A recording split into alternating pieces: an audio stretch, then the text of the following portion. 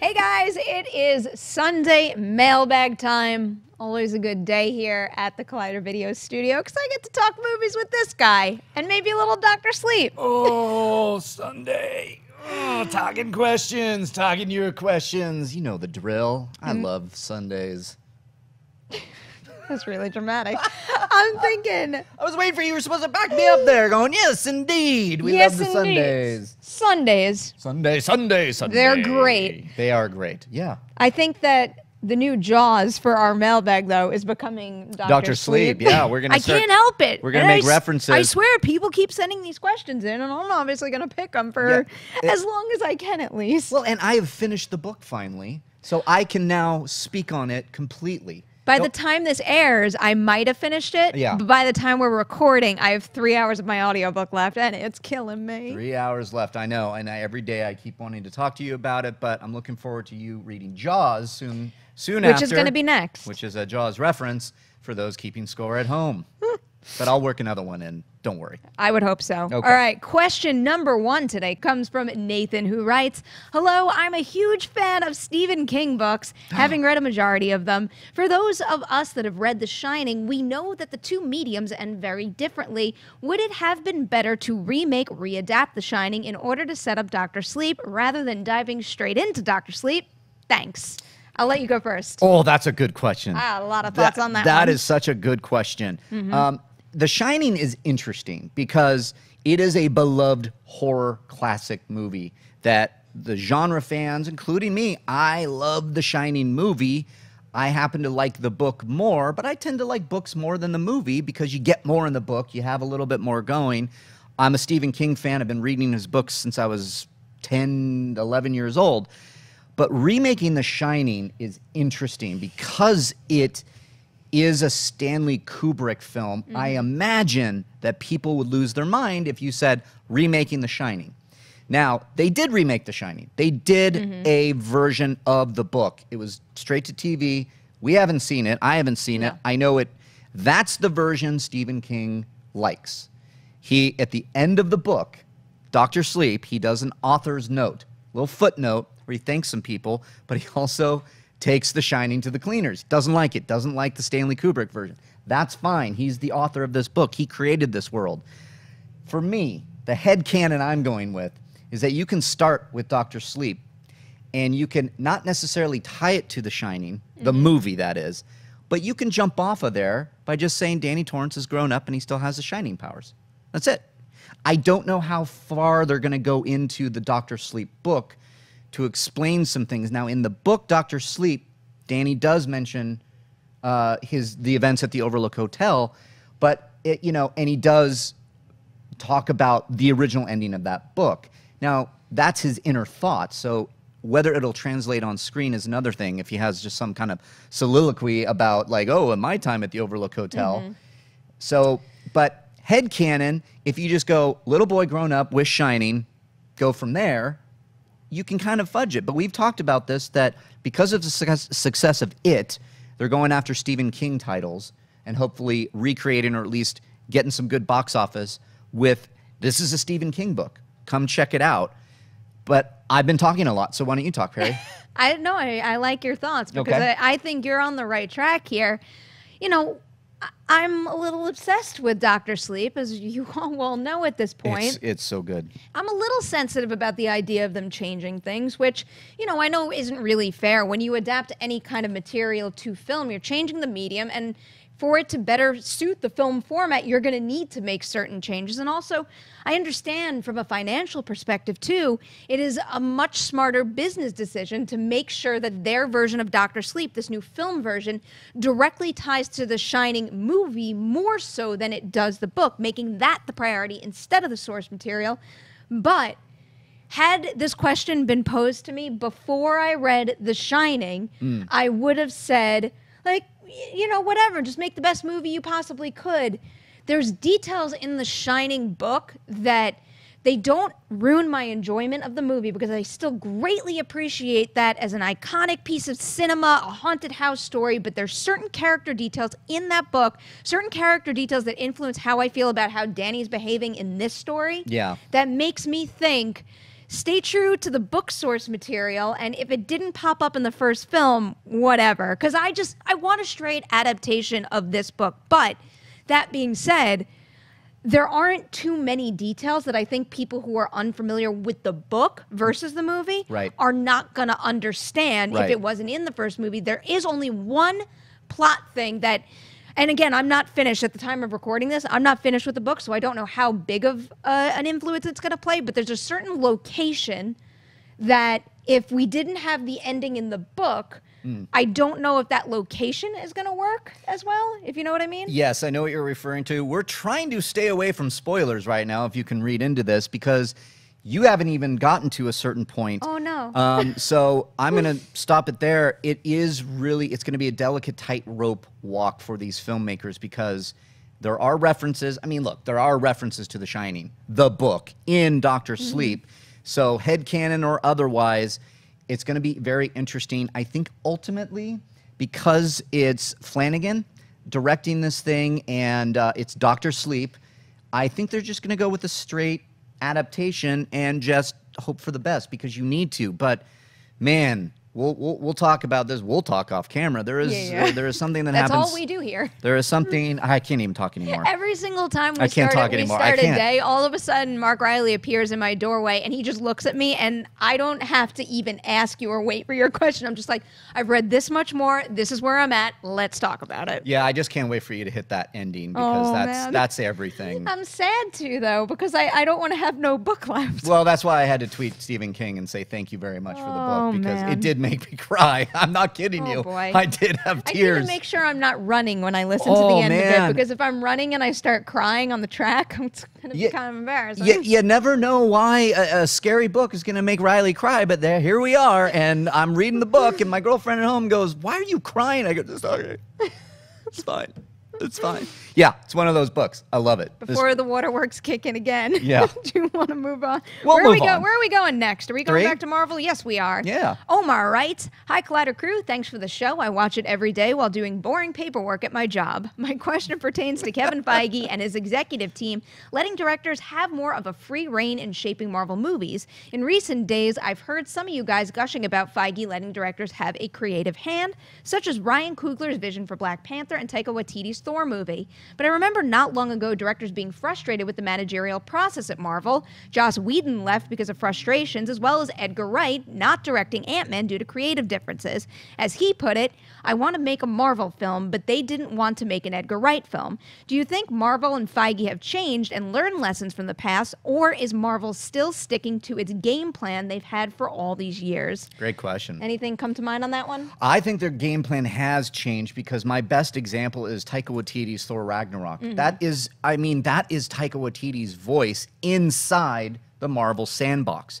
Look, everybody came out of this thing going, that's one of the funniest Marvel movies I've ever seen. And I remember a lot of people coming at me online saying how disappointed they were that there wasn't a dark, gritty Ragnarok based on the comics because it's the apocalypse in Asgard. So, in that there was so much missed from that dark story from Taika Waititi's vision. So it gives me the confidence to say I think they really have changed their game plan and are letting these directors do a lot more. However, it is Marvel. It is a shared universe. It is setting up movies after their takes.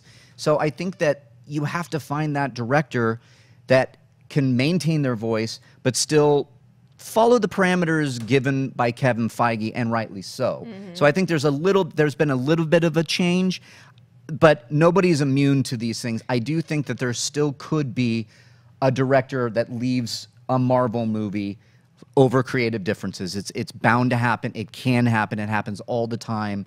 And I think it could happen, and we'd be then it would change. Well, Taika Waititi did it, but I think Joss Whedon, him leaving after Age of Ultron, he seemed very tired. He seemed very overwhelmed, and there was a lot of pressure on him. Mind you, it was coming after the Avengers, $1 billion movie in the Marvel Cinematic Universe, and for Whedon to go into directing that, there was a lot of pressure on him because we're in phase 2 now, and they're still going. Now we're in phase 3 and going into phase 4.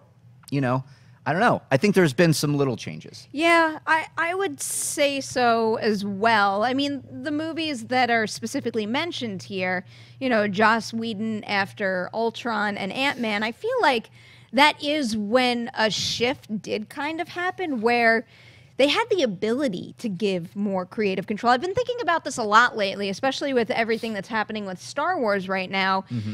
As much as I would like to see big franchises hire directors that I admire and give them full creative control, it is abundantly clear that there's something to be said for making a film fit within a franchise. And maybe even more importantly, just establishing that basis so then you can branch off into other directions. Because if you do that too soon, you're not giving your existing fan base that you want. You run the possibility of rattling the foundation. So you need to earn the ability to be able to do that. And I get the sense that Marvel kind of did that with around the Ultron time and then testing the waters with Ant-Man. And, you know, for all I know, maybe Edgar Wright was just pushing it a little too far for Kevin Feige's liking. And I'm not even saying that that ultimate decision was even Feige's and not, you know, some other people involved in it too.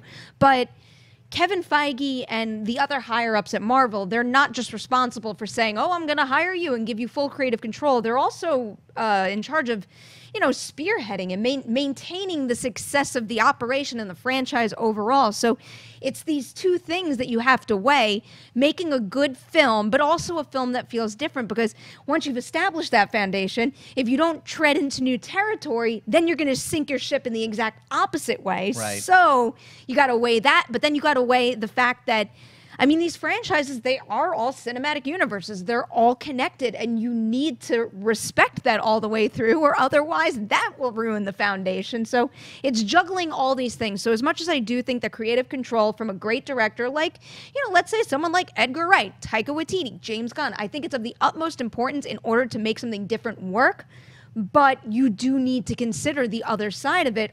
Otherwise, it might not pan out well. Yeah, and I think there are inherent visions that are shared with like directors like Coogler and Feige, where they get on the same page. Maybe it's just like serendipitous. They meet and they just they get it and they move forward with it. And with Whedon, it really looked like towards the end of Ultron, he was just tired, and maybe that's a lot of things. Like, Steven Spielberg was offered Jaws 2.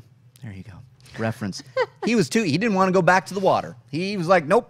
Steven Spielberg still has anxiety dreams waking up on the set of Jaws. So that's why he didn't want to do Jaws 2, which is a worthy sequel, I might add. I think it's not a bad sequel. Worthy, maybe that's too strong a word. Anyways, there's your Jaws reference for your Sunday mailbag. Oh, all right. Well, now that we've checked that box, question number 4 comes from Jessica, who writes, so in hindsight, did releasing a trailer so late work in Disney's favor for Solo? Could this lead other studios to follow a similar marketing schedule?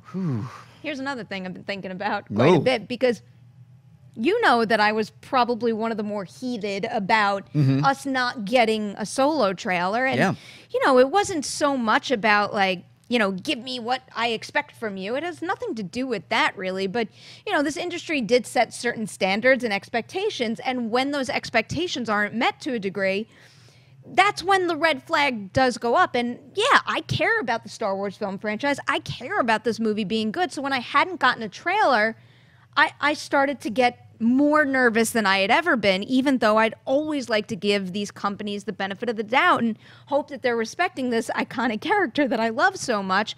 But I was getting really, really nervous. The trailer finally came for Super Bowl. Actually, I'll backtrack a little.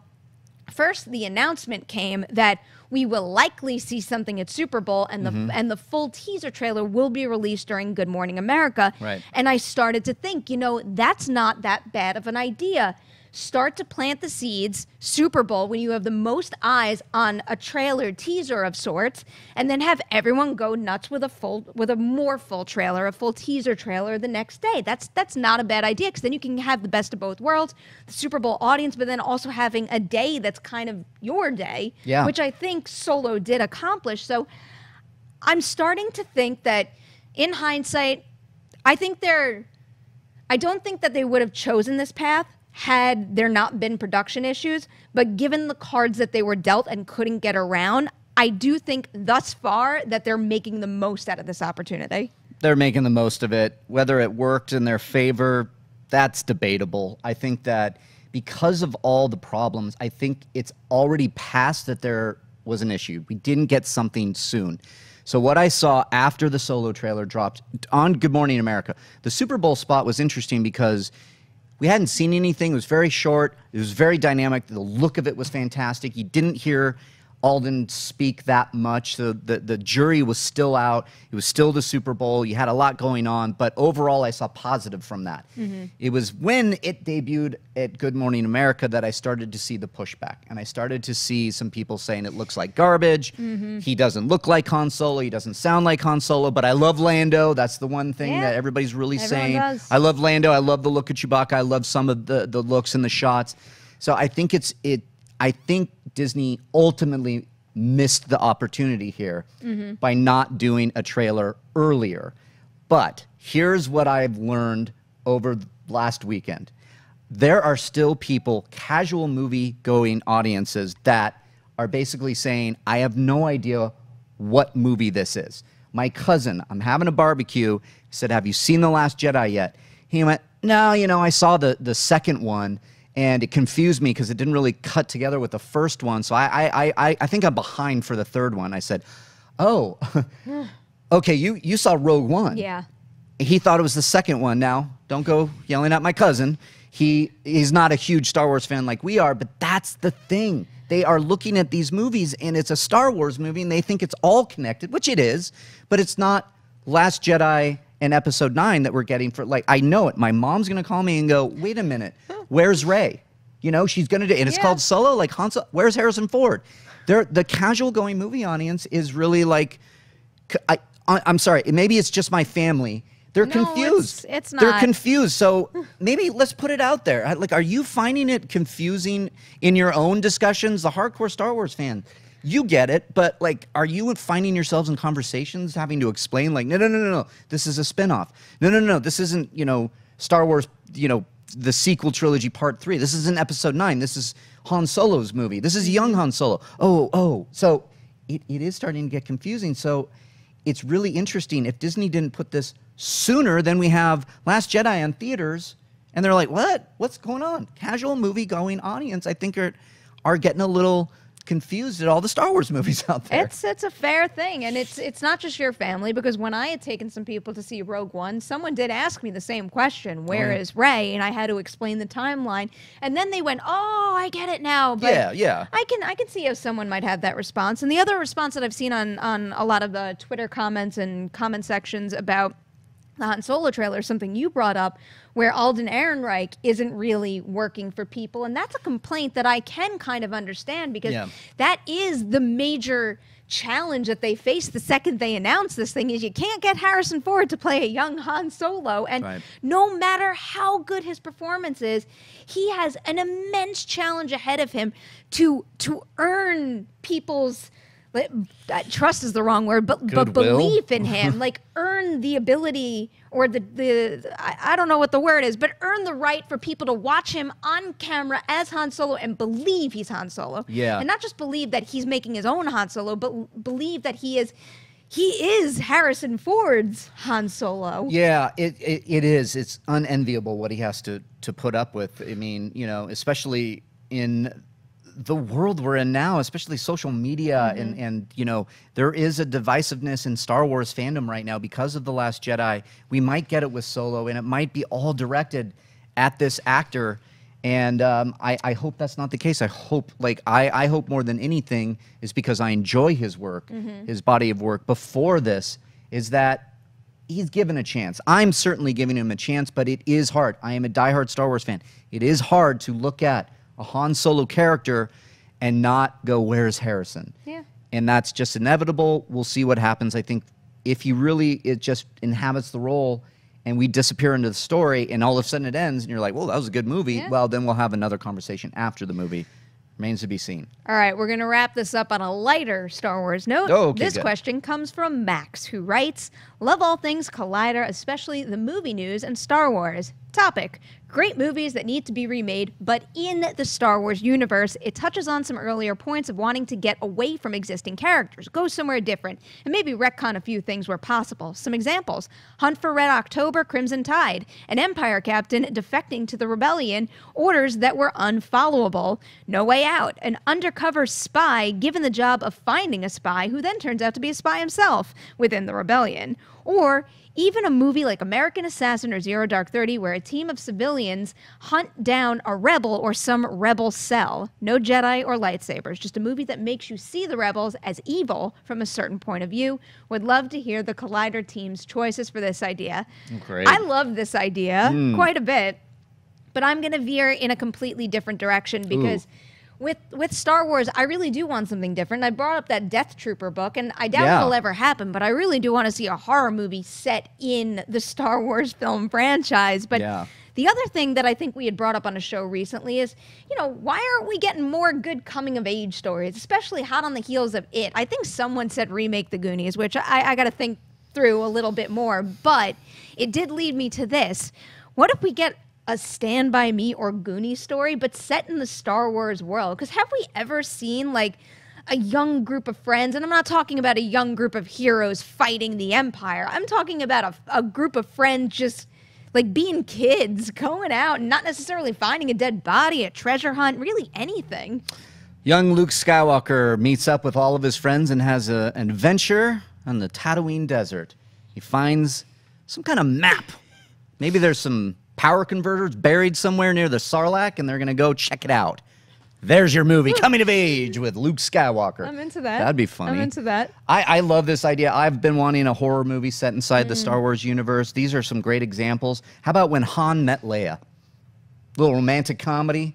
Oh, wait, we know how Han met Leia. I was like, wait, I'm wait kidding. a second. Yeah, you know, it'd be interesting. Or even just like, I don't know if this would make any sense, but like Han and Leia go on a date, but not that specific, but even just where, like, I wouldn't even mind a short film where they do just go to, because what comes to mind right now is in Rebel Rising, I believe, there's a bit where one character is just living with another family, and you get those quieter, more intimate moments, and in a setting that feels real, like, you know, like a movie theater or a bar or a restaurant. It like took place somewhere where I could instantly put myself there, or like a bar, like a cantina set type thing. I'm a sucker for a political thriller, and after I read Bloodline, I'm like, wow, this is like very much like you mentioned No Way Out. That's a great kind of political thriller. Bloodline is a political thriller if you think about it. I would love to see something either set in the prequel era or past the Empire, but in the New Republic right before Force Awakens. What's going on there? Is there like some political intrigue? Because the one thing I have been missing from the sequel trilogy, I don't know what's going on in the politics of the Republic, other than they've been blown out of the sky by the First Order. So to set something up there, are there sleeper cells, like a mole or something from the First Order where they do want to like assassinate the New Republic, or something like that might be really cool to see. The moments leading up to that explosion too. The moments leading up to it. We have Core on there, and we know where she is. So yeah, that's right. So I like that idea. I'm still for the horror version. I think that would be fun. Well, the horror version that crossed my mind is, what if it was Silence of the Lambs, but in Star Wars, where it's a hunt for a serial killer. Ooh, I like that. I'm into that idea. Wouldn't that be crazy if there was like a killer on the loose in the galaxy? And there's like... I would want that. Ooh, I like this. That's a good idea. And then my last, my pick. Really off the rails idea is, like, what's the Star Wars equivalent to high school that isn't the Imperial Academy? Like, what would it look like if I got a Mean Girls version of Star Wars? Oh my God, I do not. I can't help it. Didn't you read? I just went down this rabbit hole, and what about Leia, Princess of Alderaan, in that book? Is there like any kind of stuff there where it's like I mean, it wouldn't be the same, because it's not like a traditional thing where it's like high schools all over the galaxy in different towns on different planets. She's in a very specific program, and I feel like nobody in the program would behave like they do in Mean Girls. And that's and then the other idea, I have one more idea. I had way too much fun with this question. We need more Star Wars sports. Like, what do kids in school in Star Wars play like for school sports, because now I want a Sandlot version I know. of Star Wars. Don't they play Quidditch? Wrong. No, Yeah, no, yeah. that was wrong. That was wrong. But I would also watch a Quidditch movie. I don't know. I mean, you know, you could look at, you know, Luke Bullseye and Womp Rats in his T-16. And it's kind of, I don't know, maybe that's his after-school program. But that sounds like driving school. So I don't know. Maybe it's at Driver's Ed in the T-16. That might work. I had too much fun. I'd watch anything in the Star Wars universe. I mean, come on. All right, so I want to put this one to you guys now because I love Max's question. Yeah. Do you have an idea for a movie that we know that should be remade, but in the Star Wars setting? Because this is fun, and I want to know what you guys think. I like this. That's what we got for you today. If you guys want one of your questions answered on this show, it's super easy. All you got to do is send it on over to collidervideo@gmail.com. Maybe we pick it for this show. Maybe we pick it for an episode of Movie Talk. Who knows? Mark Reilly, thank you for being here with me today. Thank Where can you. everyone find you on the internet? At Reilly Around on Twitter and Instagram. And it's at Nemiroff on Twitter and Instagram for me. Thank you again for watching. Please like and share this video. And don't forget, subscribe to the Collider Video YouTube channel. You know what? Tell everyone you know to do that too. Bye, guys. Hey everybody, Mark Ellis here. Thanks for watching this episode. You want to watch more? Then click up here. Or you can click right here for more great content from Collider. If you haven't subscribed to Collider Video, do so right now and share this vid with your friends. Thanks for watching.